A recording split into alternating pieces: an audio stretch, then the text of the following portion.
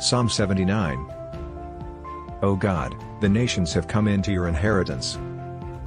Your holy temple they have defiled.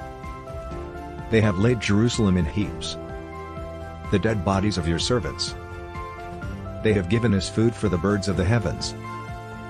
The flesh of your saints to the beasts of the earth. Their blood they have shed like water all around Jerusalem. And there was no one to bury them. We have become a reproach to our neighbors, a scorn and derision to those who are around us. How long, Lord? Will you be angry forever? Will your jealousy burn like fire? Pour out your wrath on the nations that do not know you, and on the kingdoms that do not call on your name. For they have devoured Jacob, and laid waste his dwelling place. Oh, do not remember former iniquities against us. Let your tender mercies come speedily to meet us, for we have been brought very low.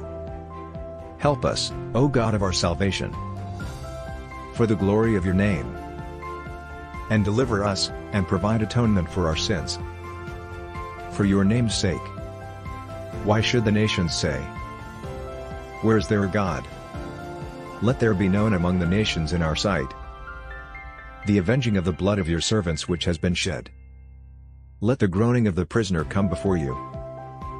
According to the greatness of your power, preserve those who are appointed to die, and return to our neighbors sevenfold into their bosom their reproach with which they have reproached you, O Lord. So we, your people and sheep of your pasture, will give you thanks forever. We will show forth your praise to all generations.